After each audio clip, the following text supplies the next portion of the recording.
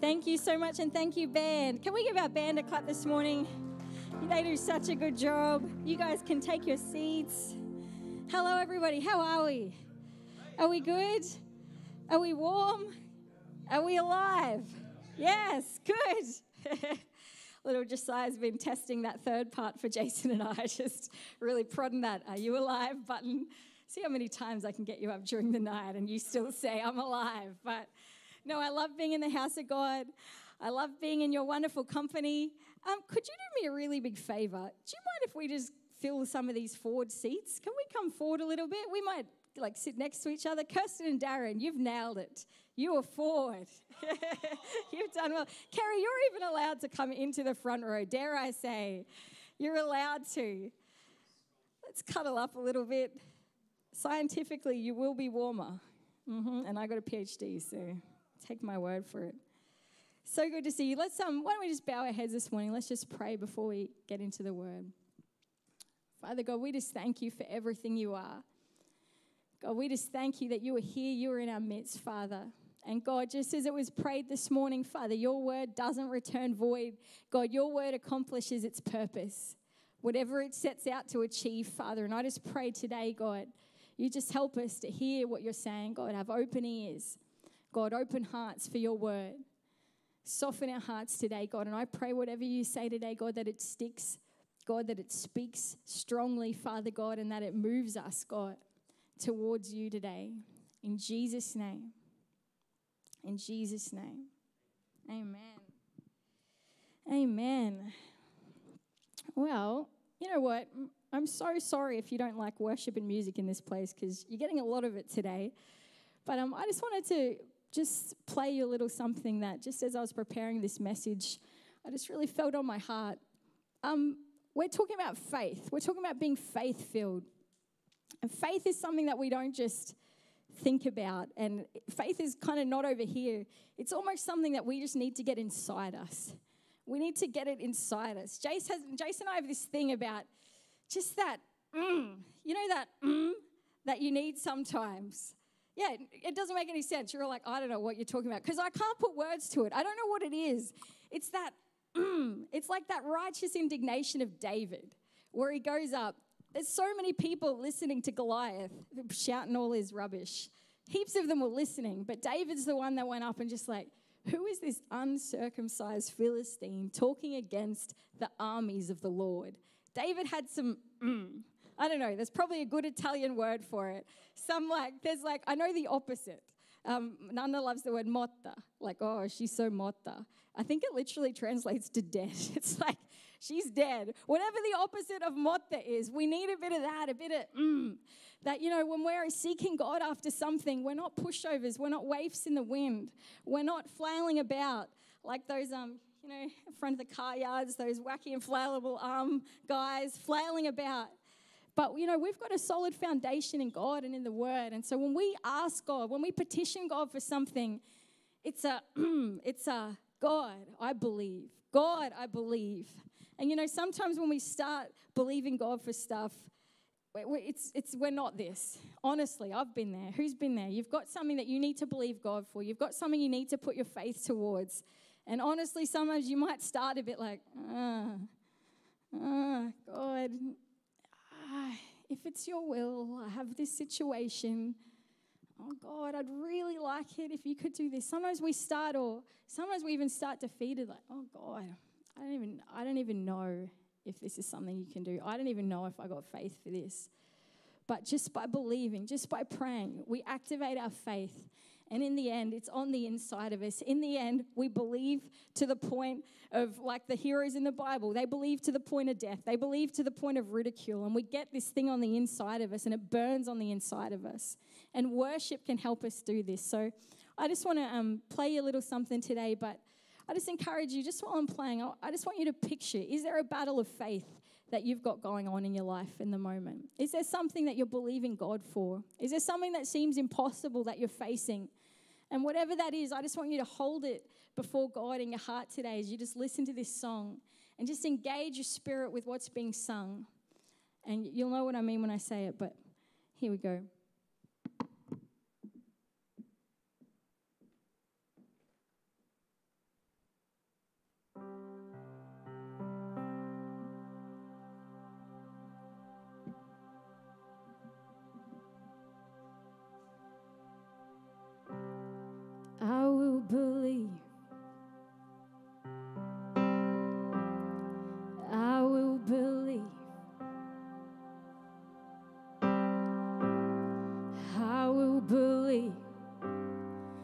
I will believe.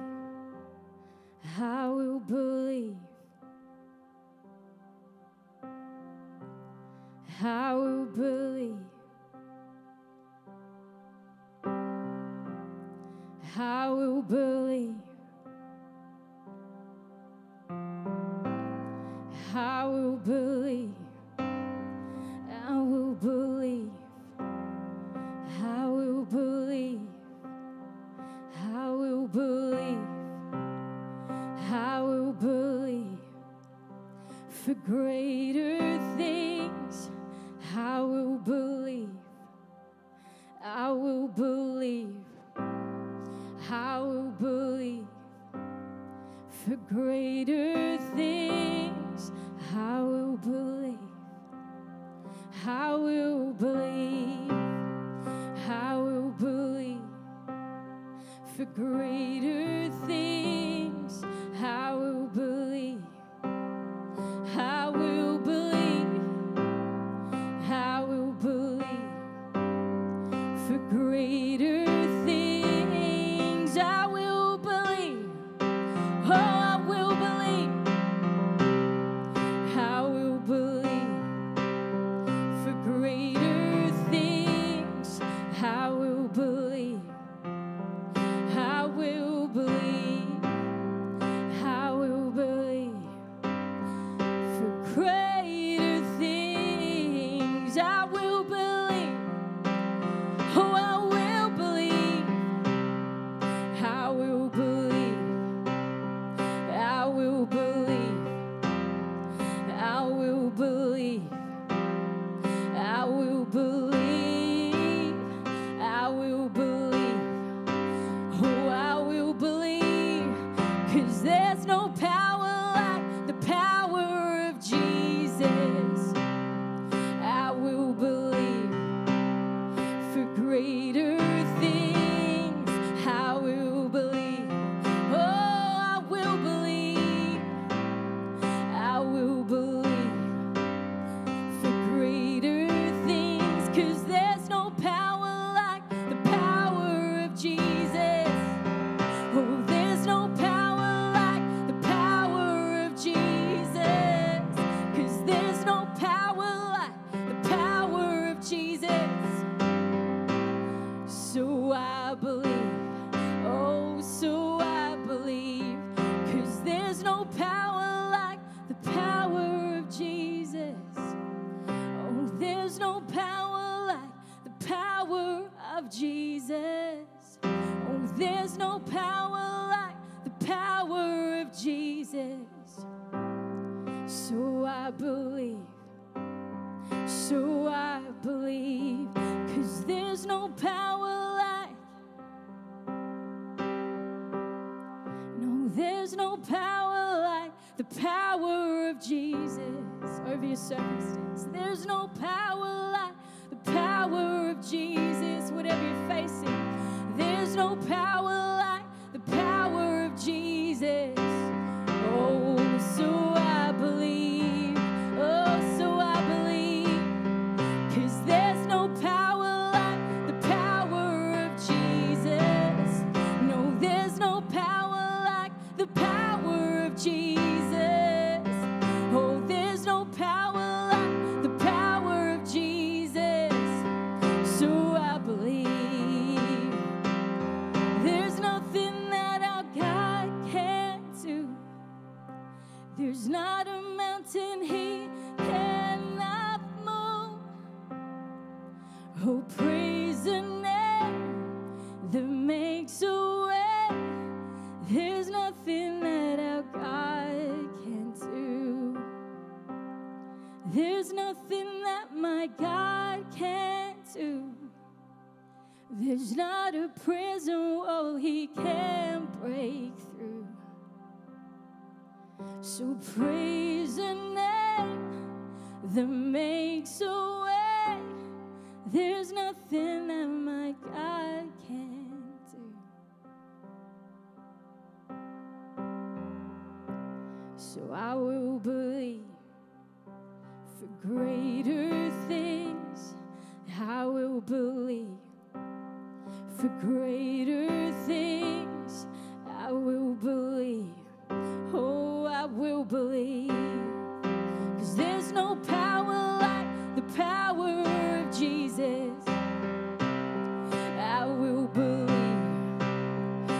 greater things, 'cause there's no power like the power of Jesus. And let faith arise, let all agree, there's no power like the power of Jesus.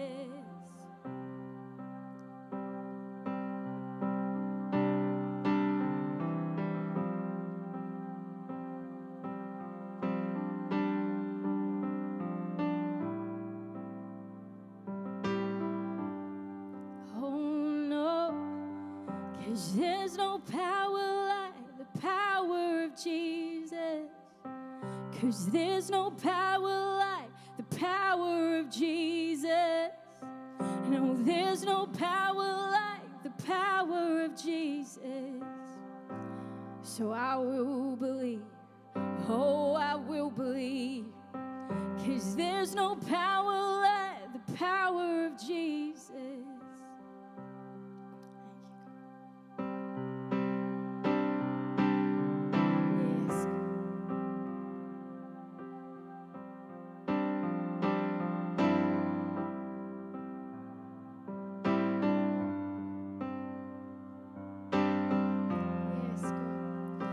God, we believe it in our spirits right now. Father, we agree. There's nothing like your power, God. There is no one like you, God. God, no one has ever existed greater than you, God, and no one ever will. Father, and we just acknowledge right now that our circumstances, God, they are small compared to the bigness of God, that they are insignificant compared to your size, God, your grandeur, Father, your power, God. And God, so we just make a decision today to believe, to take you at your word, God. God, not because of us, Father, not because of our ability to believe, God, but just because of who you are, Father. So great, so good. God, so holy, so powerful, so worthy, Father. Oh, so I believe. Oh, so we believe. Oh, so we believe. Oh, so we believe. Oh, so I believe. Oh, so I will believe. So I will believe. Oh, nothing stands against your power. Nothing stands against your power. 'Cause there's no power like the power of Jesus. God, we just commit the time we have left into your hands, Father God. And God, we just pray, God, help us to grow in our faith, Father. Help us not to see the circumstance, God, but help us to see above that, God.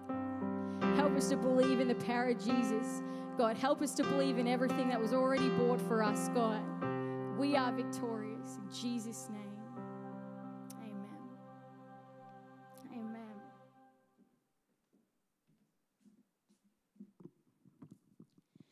So we believe and we get it inside us. It gets into us, not just an outward experience. And I'm okay for you to use your emotions to help you believe. I'm actually okay with that.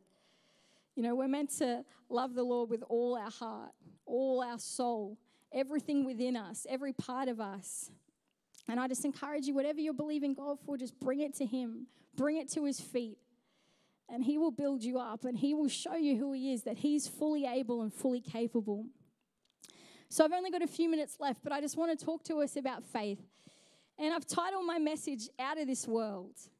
Out of this world. My Italian nonna, no matter what you look like, oh, but you're out of this world. She always tells you, you're out of this world. You're out of this world.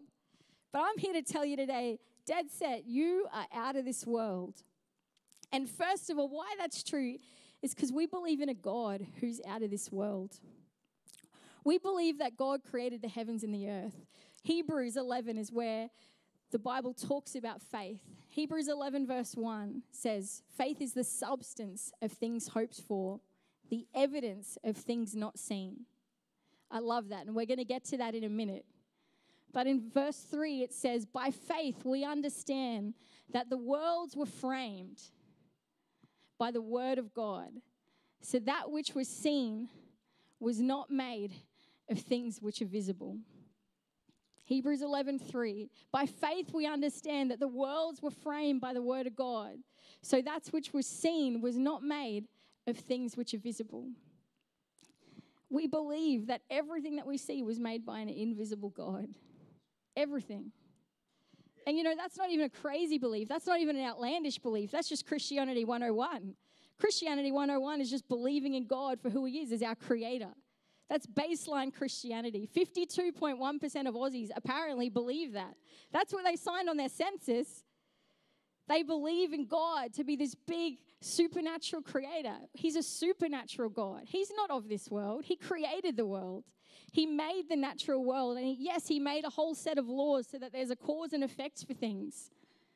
But he sits outside of them. Just by definition of being the creator, he sits outside of that. And just like at the beginning of time, he sat outside of the natural and just spoke, and the natural came into being. Things shifted. It says the Spirit hovers over the waters in Genesis 1, and it was darkness. And then all of a sudden, God says, let there be light. And all of a sudden, something in the natural shifted. Something changed. Something illuminated. And just in the same way that God did that at the beginning of time, he does that for us now. He still does that. So many evidences in the Bible where God showed up powerfully, where there was going to be a natural cause and effect to things, a natural series of events, but God shows up and intervenes. And Hebrews 11 lists so many of those. Jason spoke about Abraham giving up Isaac. Well, that was a crazy miracle. That started with God saying, you're going to have a child when you're super old. Now, I don't know about you, but I struggle having a child when I'm young. I'm so tired all the time. But God gives them a word that you're going to have a child when you're crazy old. And they have to believe God that that's true. They engage their faith. And sure enough, God changed the natural. He changed what was going to happen, the natural cause and effect of things. That, no, you know what? When you're old, your body's hasn't got the processes to make a child anymore. That's what the natural evidence was. But God brings new evidence to the table.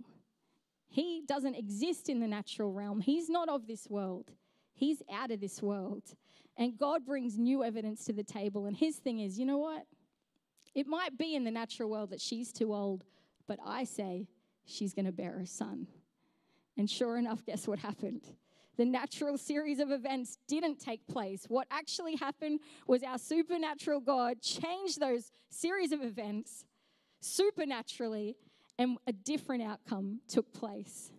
And when we're believing God in faith, we're looking at these things which, naturally speaking, we probably shouldn't expect the outcome that we're asking God for. Maybe you're believing God for a job, and naturally speaking, you're too old, or you're not skilled enough, and you're thinking, God, or the market's just not right for it right now, and nobody can get a job because of all these southerners moving up from down south. I don't know what it is you're believing for. And in the natural, in the seen world, there's an outcome that should happen. There's some evidence for what should happen. But our God is out of this world, and I'll show you later, you are out of this world. And so we don't have to put our minds and get caught up in those natural evidences. We engage our faith. Faith is the evidence of things not seen. Faith is the evidence of things not seen. So when you rock up to the table, you don't care about the natural evidences. I'm going to get rid of my phone, but I've always wanted to do this. You ready? You bring new evidence to the table. Come on, it's one of those superhero movies. Every time, like, we've got a plan. They clear the table. I'm like, I hope none of that was important. I hope no one had their phone there. And you bring new evidence to the table. Phone doesn't quite do it justice. But you say, the natural might have had that evidence, but my evidence is the word of God. My evidence is whatever God tells me. That's what you bring to the table. And you are not, I actually need those though, so let's pick those up. But you are not of this world either. Hebrews 11 talks about all these people who are full of faith. And I love it. And I also hate it because, whoa, they had epic faith, like the things they believe God for. It's amazing. And I want to be that. I want to have the faith that Abraham had when he took his little Isaac up the mountain. That's what I want. And it lists all these amazing heroes of the faith. But I want us to turn there. Can we turn to Hebrews 11, verse 13?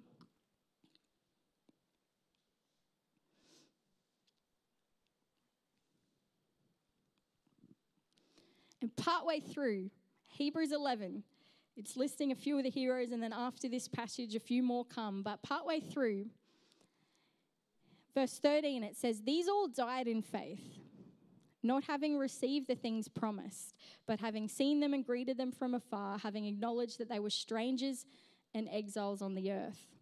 Now I'm going to keep going, but just quickly, not having received the things promised, it does this really cool thing where it actually says, even though that they believed God and got things in this world, they were actually setting themselves up for the promise that was Jesus. And I'm not going to go into that, but if you hit Hebrews 12, you'll see how that all unfolds.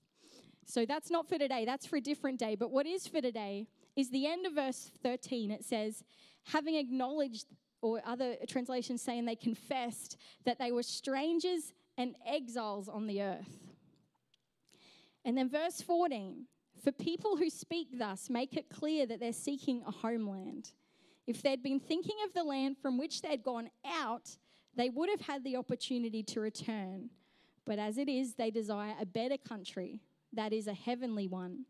Therefore, God is not ashamed to be called their God, for he has prepared for them a city. It's a bit of a random bit in the middle of Hebrews 11. What is this? What is it talking about? End of 13, they confessed that they were strangers and exiles on the earth. They made it clear they were seeking a home, but they weren't thinking about the home from which they had left. Otherwise, they would have had the opportunity to return.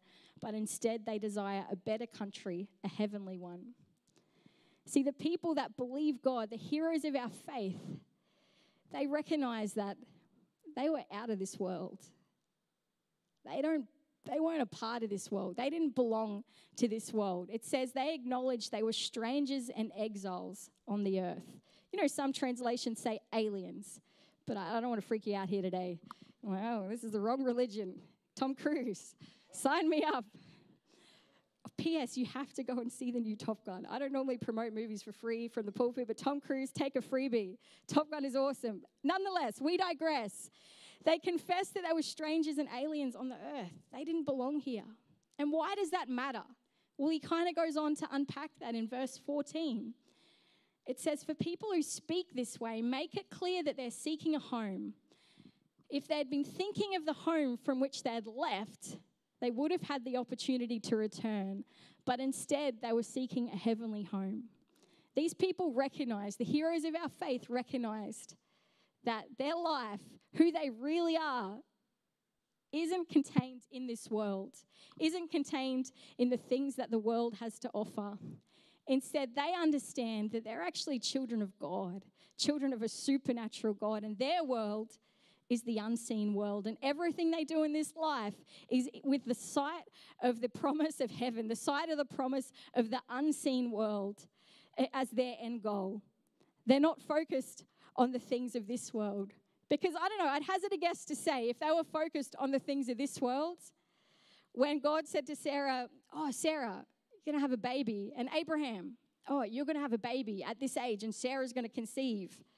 What is our natural evidence? If they belong to this world, if all they could see were the things of the natural world, what do you think their response would have been? No, thank you. Not even no thanks. I'm good. We're good. We've lived. We've done well. No, that's not possible. Don't even, and for Sarah, the heartache, especially in those days for a barren woman, it's a bit different today, but particularly back then, the heartache. It's almost like a God, how dare you say such things? How dare you when I've wanted this my whole life and now you wave this carrot in my face in my old age? The natural world, this world, it's not on the same page as God. He's on a completely different page.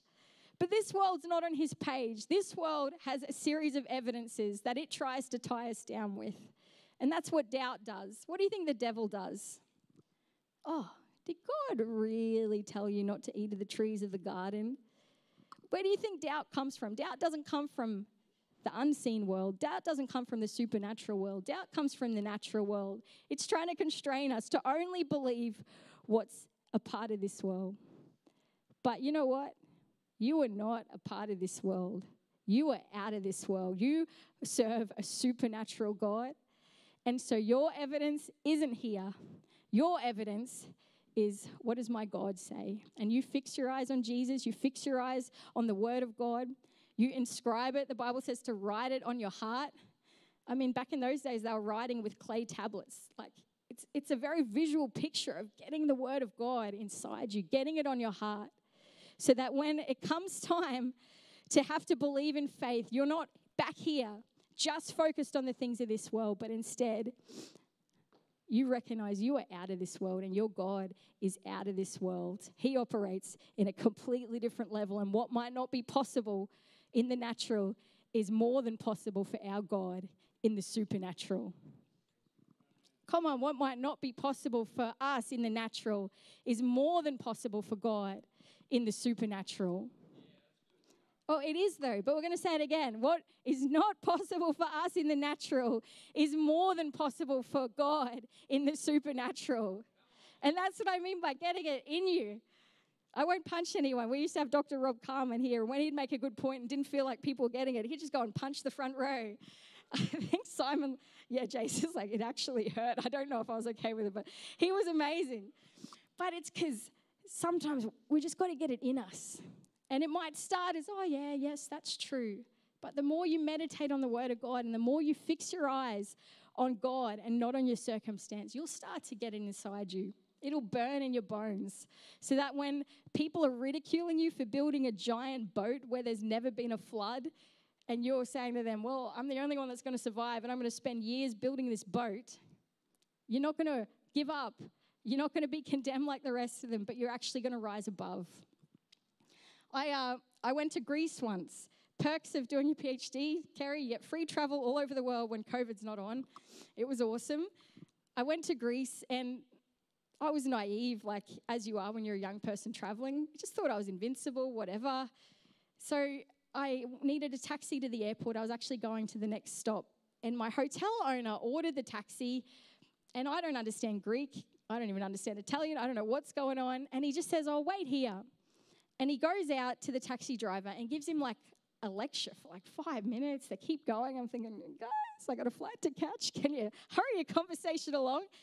And then, but it seems a bit aggressive. I don't know what's going on. And then he comes back and he's like, okay, you can get in now. Now, guys, I've seen Taken.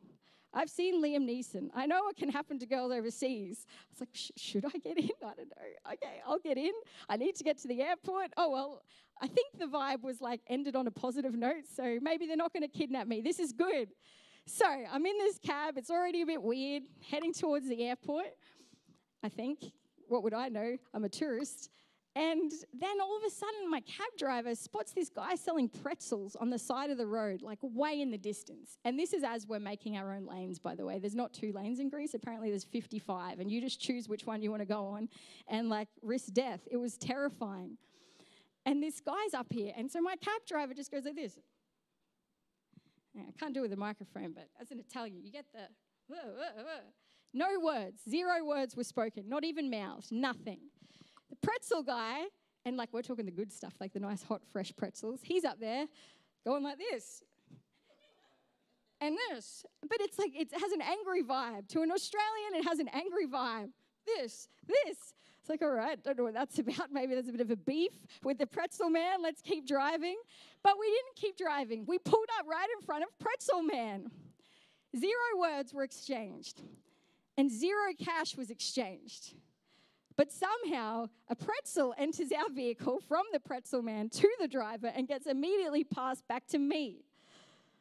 Oh, no, I'm good, thanks. I've seen Taken. I don't want your drug-laced pretzels, please. Didn't say that, of course, but I'm thinking it. Oh, no. Now, I'm from like a European culture. You can't reject food, particularly free random food that's been given to you. It's rude. And I thought I would rather get abducted than be rude to this cab driver, because that's what passive people do. But don't worry, I was smart about it. I was like, okay, we've been driving for about 10 minutes, probably in the direction of the airport. We probably have 20 minutes left based on our trip here. So I'm going to protect myself. I'm going to make sure we're always following signs to the airport. And if it gets weird, I'll think about what I'll do then. But I'll probably jump out the door if we seem to be not going towards the airport. Because, you know, in movies, it's always super obvious that they go past the sign and then the person tries to open the door. So I was good. And then I was also only going to eat a little bit of the pretzel because I was really hungry and it was a really good-looking pretzel. And I thought, what are the odds that he's laced this with enough drugs that I'm going to pass out in the 20 minutes if I only eat a small portion of it? Now, for anyone that understands pharmacology, that is not valid reasoning. That is terrible reasoning. He could have put a lot on it. I could have passed out, but this is what I used to myself to justify. Honestly, it wasn't the being rude part. It was the hunger. I just wanted this pretzel. I was hoping for the best. And sure enough, praise God, I don't know if it was just God protecting me. Somehow, I don't know what happened, what their arrangement is, if they always just give free pretzels to random girls without... I got a pretzel, got on the plane, I was fine. No abduction, as you probably noticed. I'm here today to tell the tale. Why did I tell you that crazy story? Firstly, I kind of enjoy it. It's a bizarre story. You don't have many opportunities like that in your life. But clearly, I was in a different world. I had no understanding of the laws that were in place in this particular world. I thought I understood road rules. I did not. Apparently in Greece, there's a completely different set of rules for your behavior on the road. I thought I understood the premise of basic human communication, that you had to verbalize something for the other person to understand you, verbalize back, and give you a pretzel. Clearly, I did not understand communication at all, because apparently doing this a few times with a guy down the street gets you a pretzel. Hot tip, if you're traveling to Greece, I dare you to try it. I didn't understand the world I was in. No idea. It looked so foreign and alien to me. And if you had said, hey, Ruth, do you know what? Like, oh, yeah, Greece, that's really cool. All you got to do is do this, and you get a pretzel. I've been like, you're crazy. That doesn't happen, because that's not my understanding of human interaction at all, or communication. My world was different. And in the same way, as weird and bizarre that some of the things of faith we're called to step out in might seem to our natural minds as odd and hard to understand, some of the stuff that God calls us to is a little bit counterintuitive. It forces us to step out in a way that we don't really understand with our natural mind. But God is from a completely different world, with a completely different way of doing things. His ways are higher than our thoughts. His thoughts are higher than ours, greater than ours. Who could tell God something he doesn't understand? He's so far ahead of us. So acknowledging that, when we're presented with something that we need faith for, I just want to encourage you today, get your eyes off the natural and trust that, you know what, God actually understands the supernatural perfectly. God operates in the supernatural perfectly. There's nothing you can add, nothing you can detract. He has it fully under control. And all we need to do is close some doors to the world that we're leaving behind, to this earthly world, and keep our eyes fixed on Jesus. And just the final thing I wanted to encourage us today is just, it says that if they had a mind back to the place where they came from, they would have had the opportunity to return from it. It's basically kind of implying that, were they double-minded? Were they kind of half in with God, but also half in with their natural circumstance? It would have given them an opportunity to kind of shrink back into their natural circumstance or their natural set of expectations. But instead, what it seems like they did is they just closed that door to the natural world, closed that door to their earthly expectations, and fixed their eyes on Jesus. And I think sometimes, particularly in this Western world, we're not great at that part. That's the bit we struggle with. We kind of open these doors a little bit. Like, I'll believe God, but I'm just going to leave this little door, the front door of my house, like ajar. Or I'm going to leave a key under the pot so that if I ever need to come back to this place of just the safety of the natural, not believing in God, I'll be able to come back. But I think what God is calling us to do today is just to sever ties with that natural world, just to slam some doors shut. I don't know what those doors are for you, because they're different for everybody, I think. But whatever they are for you, whatever's holding you back from believing in God, just slam it shut. If you've got some voices in your life that cause you to doubt, that always speak negatively about you stepping out in faith and trying to believe God for things, just turn those voices off. Even if it is just you feel you spend too much time looking at earthly things, the things you fill your mind with, Netflix, Facebook, social media, all of this stuff, and that it's like you can't see God because it's so clouded by all the earthly things that you're constantly filling your mind with every day. Maybe they're the doors you need to close. And I just want to encourage us today, just slam the doors to that seen world, because you're out of this world. Our God is out of this world, and he is faithful. He will come through for you today. Does that sound good? All right. Jane, could you jump up? We're just going to pray today. Why don't you jump to your feet, church?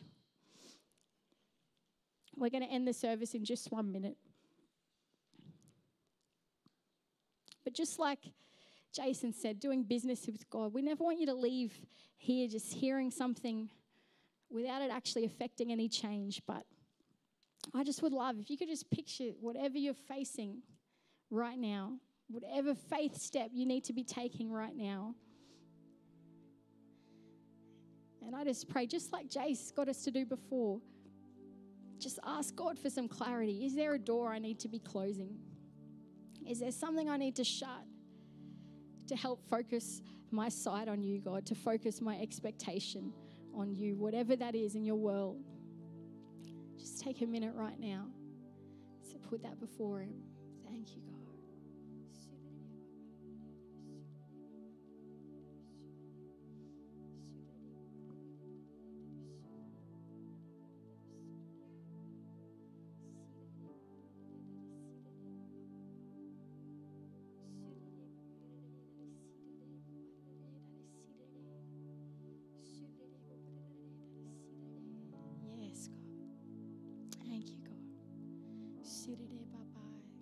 Thank you, Father. Speaking to us, God. Thank you, God. We just pray that you just show us those parts of our life, God, that are tethering us to that natural world, Father. God, things that we haven't fully closed the door on, God, I just pray you'd help us see those today. God, and you just help us, Father God, to lift our head, God, to lift our eyes towards you. God, we just come against distraction, Father. Maybe there's things drawing our attention to the left or the right. God, I just pray you'd reveal them to us right now. God, and reveal them to us as we pray, Father. And God, I just pray, God, for such intimacy with you. God, I just want to pray over all of these people right now, God, that we would be a people, God, that believe you. God, that take you at your word, Father. God, we are faith-filled. Nothing's impossible for you. That we would measure every situation against the bigness of you, God, not our circumstance or experience. God, that we would take you at your word, that we wouldn't just believe that you could, but that you will. God, and that we would act like it, Father. God, that's what I pray over this people in Jesus' name. And God, we just pray too, God. I see people bringing in miracle reports. God, I see people, God, celebrating victories, Father God, things that they've been facing for a long time, God, but overcoming. Father God, I just see the level of faith in this place rising, God. God, and I just pray, God, keep expanding our faith, keep growing our faith, Father God. God, let us trust you to the end. Let us believe you to the end, we pray. In Jesus' name. In Jesus' name.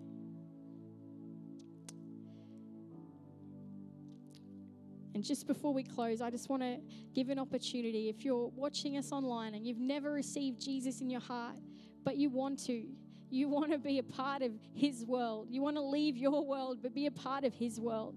His world is so good. His world is so pure, righteous, holy. He's got such great things for you. And if that's you today, I just want you to get in touch with us. If there's something burning on your heart right now as you're listening to this, I believe that's God calling you to himself. And we're here to help you. We want to pray with you. We want to show you how you can accept God as your Lord and Savior. And there's details on your screen. Why don't you just follow that and get in touch? Well, church, we just love you. And I just want to encourage, the altar's open. We've had some amazing times praying for people. And if you just need someone to stand with you and believe with you, help you be strengthened in your faith today, the altar's open. Come, we'll pray with you and support you. But I just encourage you, why don't you give Hebrews 11 and 12 a read this week and get some of that faith on the inside you. And I know Jace will share more about it in the coming weeks. Have a good week, and we'll see you next week.